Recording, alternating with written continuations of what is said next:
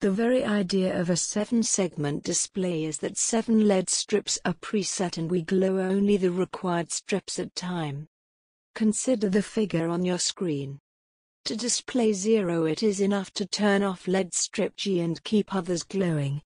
Similarly, to display 8, turn on all LEDs. Hence, similarly we can make all digits from 0 to 9.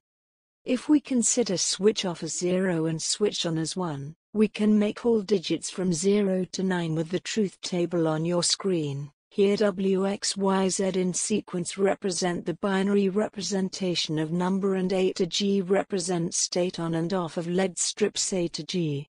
We have used IC 7404 Invita IC and 874151 8:1 MUX for making ray display unit. MUX activates one of the input channel depending upon selection line inputs.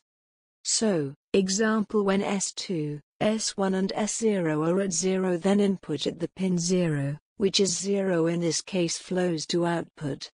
Input given on the pin if a decimal equivalent of selection lines flows to output.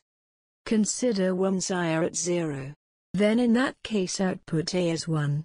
Hence we assign 1 on the first pin, and then same goes for pin 2. We assign 1 output Z is on WXY at 0, 0, 1 output is 1. For WXY at 0, 1, 0 output can be observed as Z bar, shown in blue box. And same goes for WXY at 0, 1, 1 output is Z, so Z goes to pin 4.